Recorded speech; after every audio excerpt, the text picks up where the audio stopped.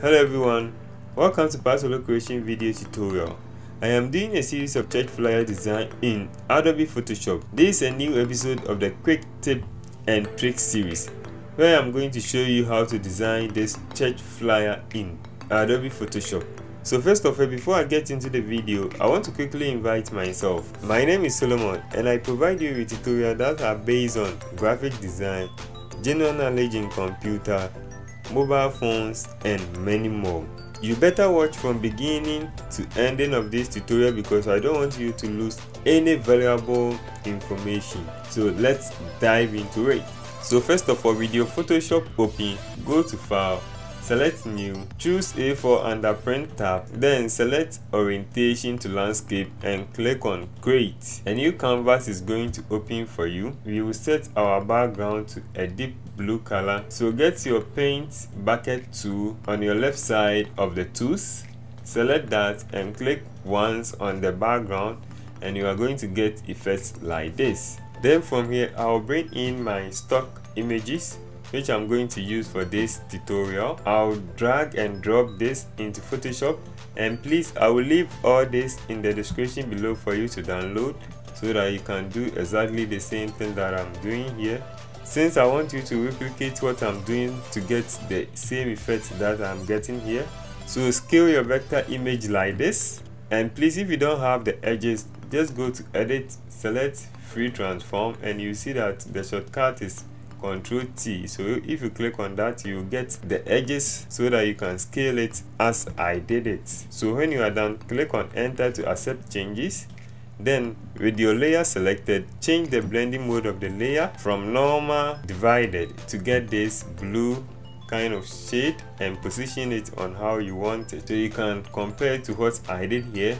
So you can still scale it up so that you can get that same effect. Scale it up like this, and if you don't want what you see, you can just add a layer mask to it. Then with your brush selected, shortcut is B, select your brush at the left side, and if you have the plus sign on it, just click on the caps lock key to toggle between the plus sign and the main brush tool. Then we can brush blend the background with the image that we just added. Then from here we'll add one image to this so that we can get our background complete. So go to File, then you see these buildings, drag and drop into Photoshop, then scale it a bit using the edges like this, then double click on it or enter to accept changes, then I'll add a layer mask to it, and with my brush selected I can do the same thing by blending it together.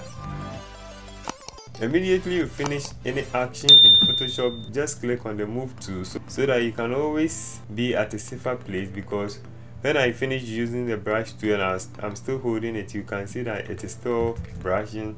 But when I'm on the move to, you see that I just move it, so that place is always cool when you are not using any brush at all.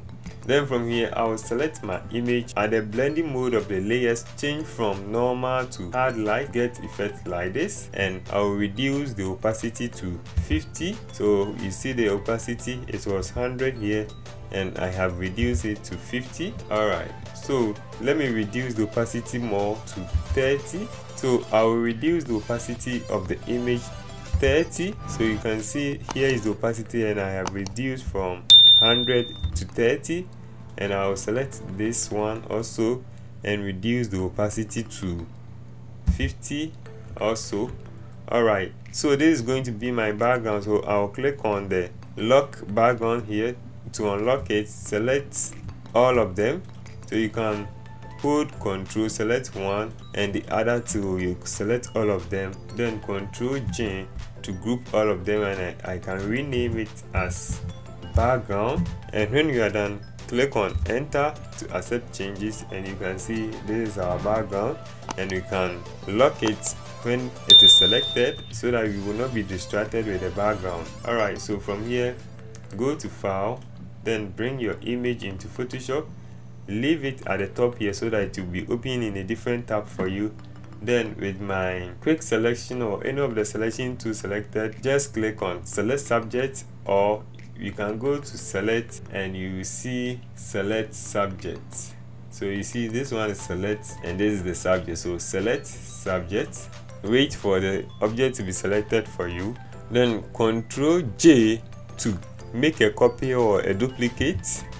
So when I turn the visibility of the background, you can see that it has made a duplicate for me. Then I can move it to my main work. So here is it, and position it and scale it a bit using the edges like this. And please, it is not always that you can use the select subject to make a selection, to make a perfect selection of your subject for you. Sometimes select subject won't work, so you have to use the pen tool to make the selection. So if you don't know how to use the pen tool, I will leave a link in the description below or in the card above for you to check it up on how to make a selection using a pen tool. Alright, so from here I'll get my text tool, that's a big T here, and click once on the canvas or on the document. So you see that the color here is blue, so I'll change it to white so that I can see what I am typing. Then I also type the next text with and the last one. So with the encounter selected, Ctrl T for free transform, and I can scale it up like this, and I'll change the font to Tuesday night. And when I change the font to Tuesday night, this is the kind of effect that I will get. So position it as you want. Alright, then I'll change the width also to Tuesday night to encounter with Jesus, and I'll leave this one as it is. That's the font name is Big Noodle. I'll leave it as it is and scale it up a bit. And please, if you don't know how to download and install fonts in Adobe Photoshop, I'll also leave a link. After watching this video, please check the link to download this font if you would like to use it in your designs. So with all these effects created, I'll select the pasta and move it above all these layers so that I can start seeing that. Then from here I'll select all the tests together like this, Ctrl J to group all of them, and I can name this as tests and click on enter. So you can see this is the test. Then Ctrl J to make a copy or a duplicate. You see test copy. Then Ctrl E to create a stamp of all visible layers. So you see if I hide the one beneath and I hide this one, so you see both of them is hidden. So you can see I now have one test together because I have merged all of them into one. Then from here I'll go to my source file and I'll drag and drop this smooth gold texture into Photoshop. Then I will scale it up like this. Then I'll right click on this and create a creeping mask. So with this you see the effects that we have created, and you see it says encounter with Jesus. So if you want to scale it up, you can select the text. If you just select or here, you see that it selected the image that we brought, the golden image. So if you want to scale the text, you select the text here and you can scale it up. Alright, so please from here with your text copy selected, Ctrl J to make a copy or a duplicate, and select the old one, the text copy, and with the help of your arrow keys move it down and a little left to anyhow you want it. Then go to the FX, select color overlay, then choose a deep color like this. The code is 390202 and click on OK. So you see the effects that we get by applying this. So with this and without it, so you see that this one helped the text pop up more than just being raw. Alright, and then from here I'll bring in the church logo, enter to accept changes. Then with the help of my rectangle tool, I'll draw a line here, a white background or with a white fill. Then I'll bring in the church name as follows. With the help of my text tool, I'll start typing the church name and reduce the font. Then Ctrl A to select all, and I'll go to window, look for character, and you will see that the character tool will pop up for me, and I can use the spacing to space it up a bit. After that, click on enter to accept changes, and click on the mark here to accept changes also. And I can use the handles here to scale it up, or if you don't have the handles, normally it is this one that shows control handle, so without it you will not have the handle. So what you can do is Ctrl T, and then the handles will come. But if you want to see the handles always, just click on show transform controls, and you have them. So if you are doing this, it is called transform, like you are transforming it from its original nature to something else. So that's how it is. Alright, so from here I can bring the church date time here. So maybe we are having it on 23rd, then I will scale it up a bit. Then maybe we will be doing it on July, then I will scale this one also. Then maybe 2021, or let's say 2021, so I'll just type in 21.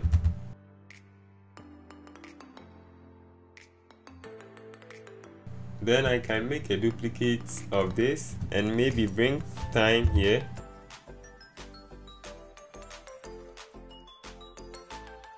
Then lastly, I can add the location to this place.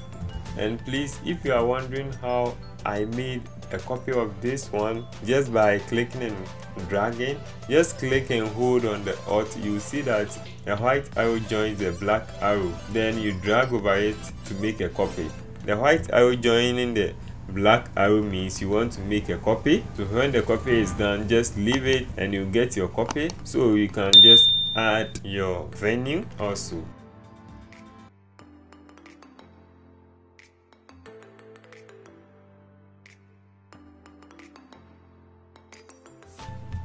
And lastly, you can add your pastor's name. And I don't like to use this font for this, so I'll change the font to something else.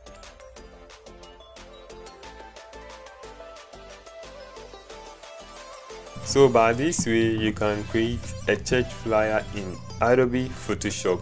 Wow, this is the final product. I thank you for watching from beginning to ending of this video. Please don't forget to leave me a like, subscribe, and ask me anything in the comment section.